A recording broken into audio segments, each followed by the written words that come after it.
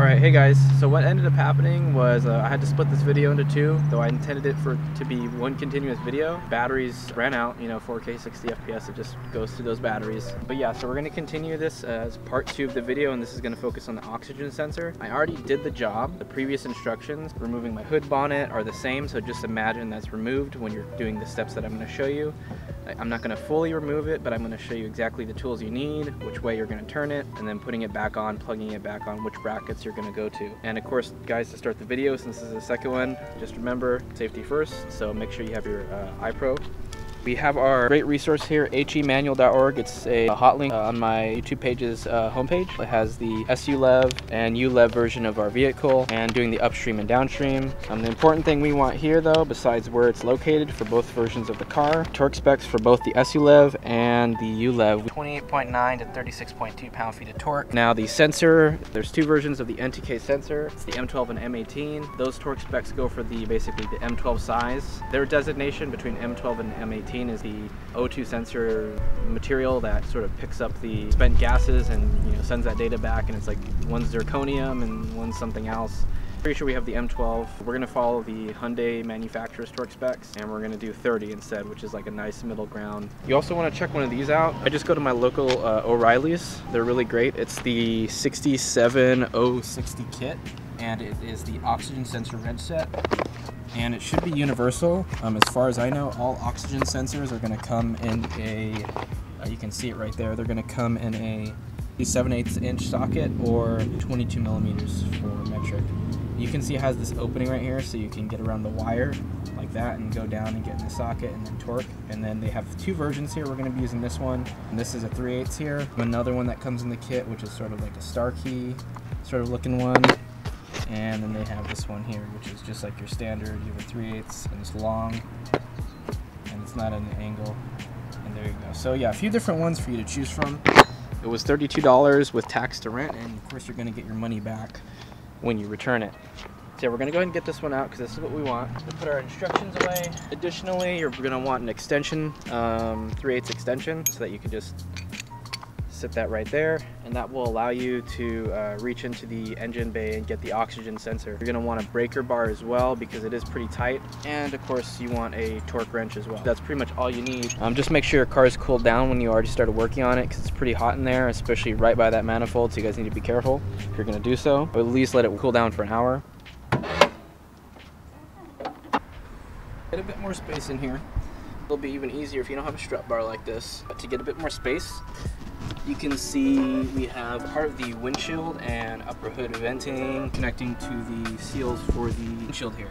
So we're going to go ahead and remove that piece. And I've done this. This is actually one of the first models I did in my car, the strut bar, which I'll talk about in another video and how to do that. But this could be a lead into it because we're going to be removing this, and it's super easy. First thing is you're going to do this on either side.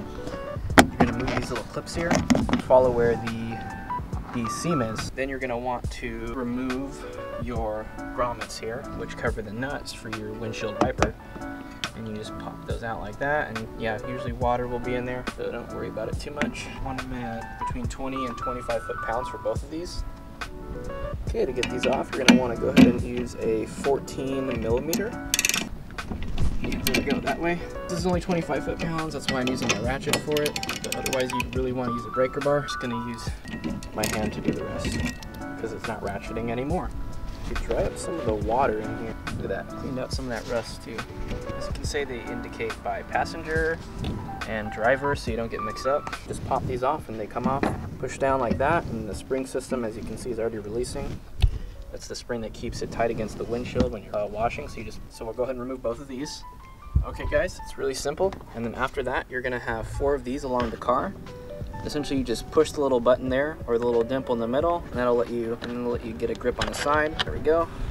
Just pull it out, and there's your sort of little catch assembly. Now these have a tendency to, because they are plastic, fail over time. You can kind of see on the white part there where the divot sort of just peeled off. It's supposed to have 4, but it only has 2 because there's less of these grommets surrounding it. The middle piece here, the plunger will fall through the middle when you push it. So over here, I'm not so worried about it because that just will get under the wheel well, the fender area where the liner is, whereas this would go down the engine bay and that'd be more of a pain to worry about. So I make sure the, 2 middle ones, 1, 2, and of course, you still have the same thing on the other side, so it's 4 total. Those have the tighter ones there. So let's go ahead and remove those, and then we'll take off the shroud. And you guys will actually get to see the windshield wiper assembly too. Another quick tip, when doing the middle ones, it's good to just put your hand. You can actually just see the one right there, little piece coming out is that. So you can hold your hand underneath while doing the whole press down and pull out to make sure you don't lose the middle plunger.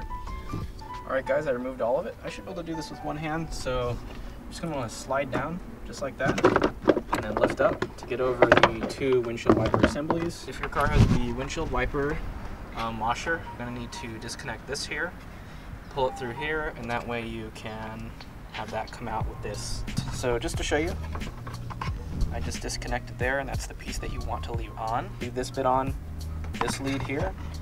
You won't be able to feed it through the plastic ring here.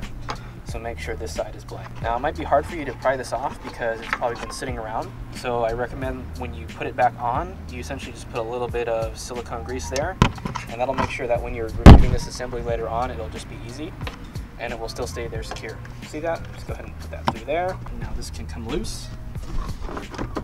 Again, sorry if you can't hear me too well because my shotgun is facing away from me. So, as you know from the other video, but I am investing in a little Audio-Technica $40 lavalier mic, so that way we can have good audio whichever way the camera is facing. And there we go guys, there's our strut mount there, there's our cap, our mushroom top, 3 bolts. Essentially this is how you do the strut bar. I might as well just talk about it. You get that undone, and you get, these 2, and from that you just attach it on here and put the bolts over it. And these want to be torqued to about, I think, 54 pounds. Because there's a sheet of metal in between this, you can torque it a little bit less. This white stuff here is a new seal that I made for the gases from the engine don't get in through there. Goes to the cabin air filtering system for ambient outside air. Normally you'll get like a foam seal, which I attached to that, but I took it off. Alright guys, just like in the video by World Mechanics, is linked in the description. You're going to want to get this in here, this little socket, and of course it's going to be kind of a tight fit for me because this should be removed up here, the upper bonnet. Again, if you don't have the strut bar like I do, you guys probably don't need to remove this upper part, but again, you know how if you want for even more room. There you guys go, you're going to get it around the cable just like that, and then into the socket, and then it's seated. You're going to be turning it this way, so essentially when you're doing your if this was attached to the breaker bar, you're going to be going like that. This is what it looks like mounted right here. And there is your sensor mounting bracket. Essentially, I just have a zip tie here that came with the kit to help the cord, the cabling, but you do not want to touch the exhaust manifold or anything hot. Then they have preliminary protection. It just can't be on, something hot like the exhaust manifold for a prolonged period of time. So it will essentially just slide onto the clip, or onto that assembly part that's just basically comes with the OE sensor as well. And because it's meant for our car, it'll just slide right on like that, and that sort of secures it in place. And then of course you just push on this right here, and that'll allow you to remove the connector to the sensor. And essentially that's the installation right there. Again, it was torqued down to 30 foot-pounds. And sorry I couldn't really show the process just because the camera ran out of battery. Now they already put anti-seize on the sensor, so it's going to make sure removing it and replacing it later on, it's not going to have any problem. But you do not want to get any grease or anything around that that's not meant for it. Just don't put anything there because it has the washer, has the anti-seize. You do not need to add anything else to it. That would complete the installation of the Upstream oxygen sensor on the Elantra. And that's pretty much it, guys. I'll get this out of here. Alright guys, so that pretty much concludes the installation of the Upstream wideband O2 sensor by NTK. Again, I hope you guys enjoyed the video, and if you like, if you want to subscribe, and God bless you guys, and always enjoy the drive. Thanks for watching.